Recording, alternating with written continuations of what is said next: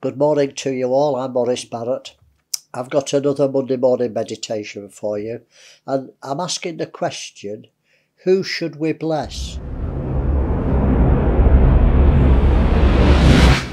Should we bless everyone? Are we allowed to bless everyone? Well, Jesus clearly said that we should bless our enemies, but that's personally against me. Am I allowed to bless people who have not done bad to me? Well, I'll read you the scripture that provoked my thought.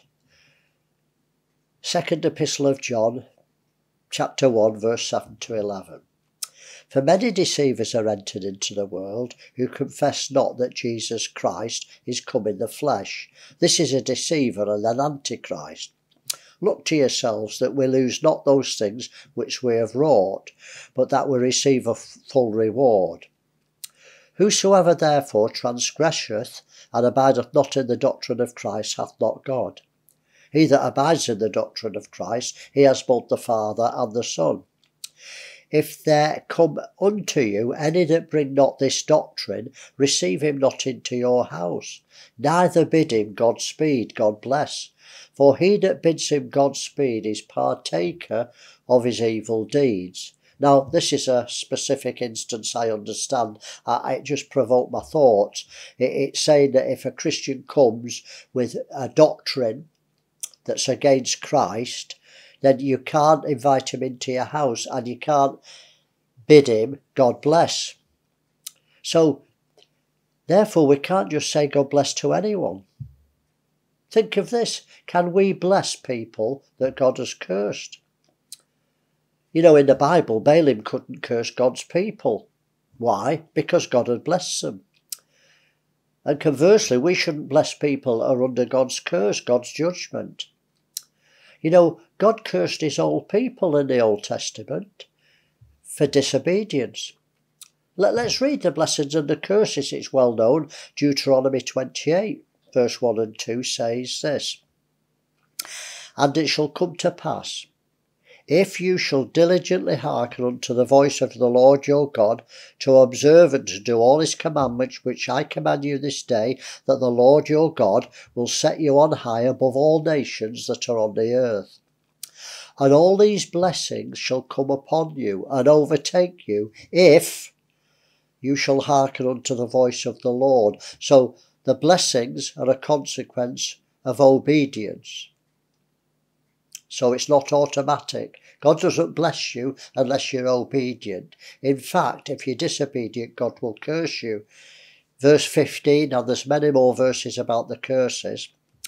And it shall come to pass, if you hearken not to the voice of the Lord your God, to observe and do his commandments and his statutes, which I command you this day, all these curses shall come upon you and overtake you. And God lists all the curses, and there's 3 times as many verses as of the blessings.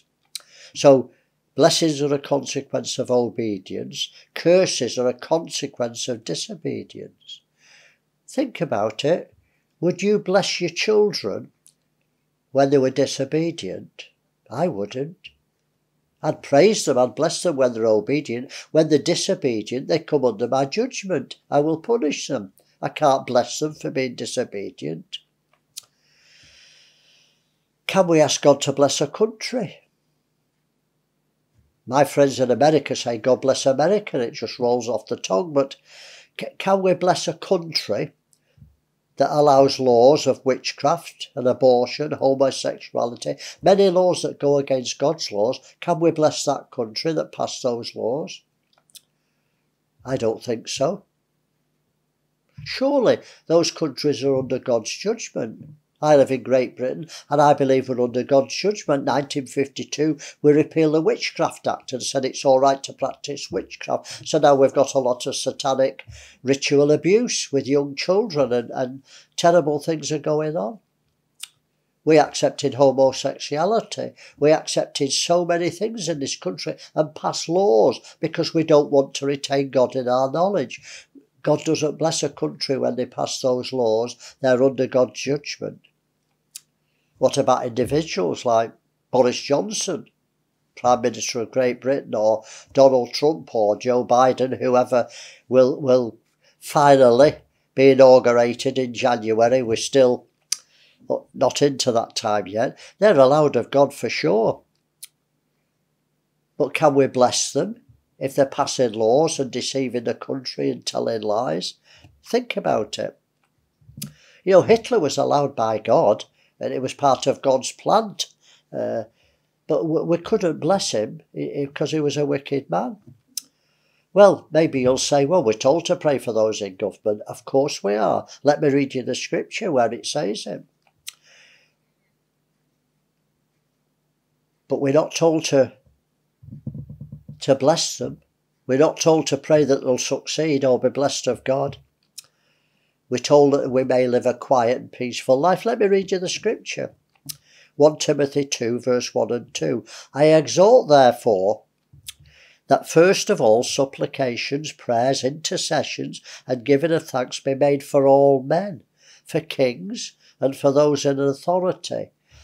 And this is a prayer that we may lead a quiet and peaceable life in all godliness and honesty. Pray that you'll live a peaceful life, because people at the top are serving Satan. They're not serving God. Whatever people think, whatever the politicians say that they're Christian, at the very top they're serving Satan. He's the God of this world, and he gives them the power and the kingdoms and the glory. So anyway, the time's gone. But think about it before it just rolls off your tongue, God bless. Be careful you're not partaker of the evil deeds.